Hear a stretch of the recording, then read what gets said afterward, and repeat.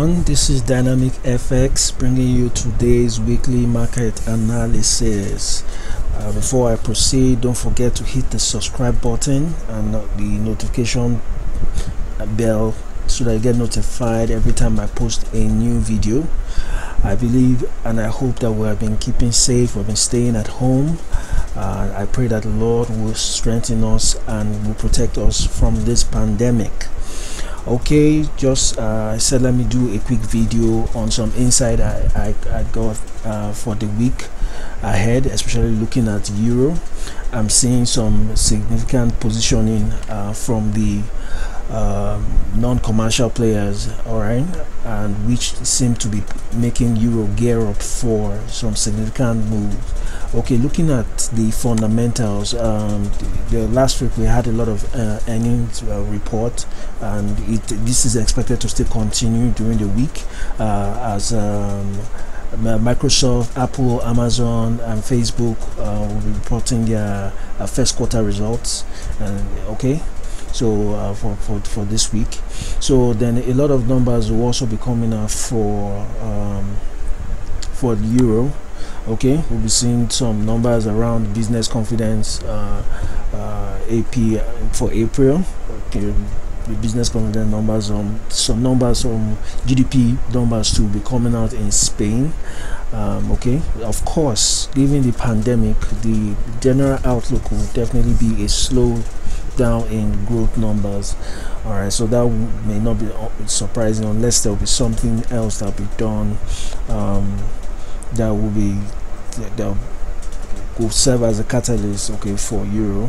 Okay, so those are some of the what the outlook looks like, although even as you can see from the numbers here, the expectation in terms of it's going to be negative for most of the eurozone countries, the countries in eurozone. Okay, so the numbers may be expected to be negative, so the market expects negative GDP numbers. Okay, US to personal spending month on month supposed to drop, is expected to drop by 6% from the previous month of 0.2%. okay, so personal income month on month also expected to drop by 1% for the month of March. Obviously that's because of the restrictions, so I wouldn't expect too much of retail spending. Okay, a lot of job loss, okay, that also may have contributed to that expectation.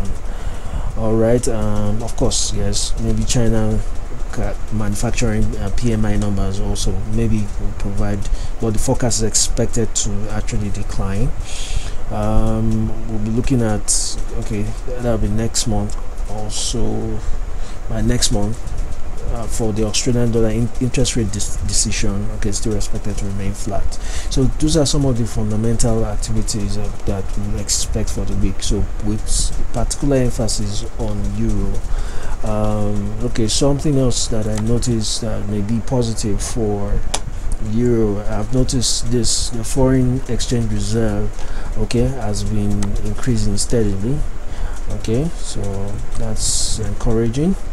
So we've seen this very good increase, all right, in foreign reserves for euro. So and that quickly drew my attention to find out what the big guys will be doing. First, maybe if we look at price against the net position of the non-commercial traders, okay, there's some sort of divergence right now that is very interesting to look at. So looking at this chart, okay, those of us that are not familiar with the COT report, I did a video on introduction to COT analysis, okay, and it's the institutional trading strategy. I will leave a link to the video below. All right, COT just simply stands for Commitment of Traders Report. Okay, it's a report that is issued by the Commodities Futures Trading Commission every Friday. So what we've done is to find another way to analyze the data. All right, there are various platforms where you can have access to that data, but we decided to present it this way to help our analysis. So in this particular data, or Instagrams here represents the net position of non-commercial traders. All right, so you can see the if anything above this zero line will definitely means that it's positive. Okay, so that means they are net long. Anything below the zero line means that they are net short. All right, so then the black line here, as you can see, it represents the spot price, all right, for Euro USD. So the actual price for Euro USD, okay, on a weekly basis. So if you can see just something similar to what we're seeing on our chart, of course, the price has been declining, okay, and so, but the strange thing is what we have here, okay, a lot of huge position built in favor that has been piling up, long positions, okay, that has been piling up, but price is still down here. We had a similar, of course, if you look at the correlation, you can see that anytime the net position is positive, you can see that price usually rallies, but we've not seen that happen here. So it's interesting to try to wonder what is actually what the hedge funds are looking at buying the euro. It could also be because of the stimulus program. It could be something that is maybe they're expecting the market to rally. I've also started hearing talks that some of the countries within the eurozone are already planning on opening up the economy gradually. So maybe this positioning may be in anticipation of that. So if we come to there's certain things we could also look at. If we take this back, let's go to there's something else I saw that was very interesting to look at. If you look at the analysis here, let's see, yes, for the euro, good. Let me enlarge this. So what we can see here also is, yes, we've had price, the non-commercial players are already net long, okay, they are above this zero line here, okay, so meaning that they're more long position, just to buttress what I've been saying. So but interestingly, you can see in terms of the oscillator here that the non-reportables, which are the retail traders, are below this positive line here, so they are bearish. Okay, they've been reducing their long positions, obviously. Meanwhile, the retail, the smart money is very bullish on the euro. Okay, so it will be interesting to see how that plays out. Okay, but even though it looks as if open interest is low, it may be low volume, so like we may need a lot of some maybe good news or some sort of catalyst that would make price rally significantly. So the interesting thing is this positioning. As you can see how they've taken the position in favor of the euro. Okay, so here you can also see that this blue line represents the long positions. This whether indigo or velvet, I don't know what color this is, I'm sorry. All right, is below the long positions. All right, so we have more long positions in favor of the euro. So what you can also see here is the retail traders are dropping their long positions, so they're closing long positions significantly. All right, so like I said, when you see, anytime you see a setup like this, that always provides that incentive for price manipulation and for the big guys to move against the retail traders.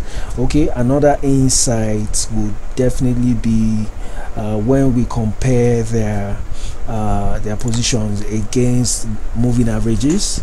If you look at weekly, look at the 13 weeks moving average, the 56 weeks moving average, and 156 weeks moving average, you would see that significantly they are well above those averages.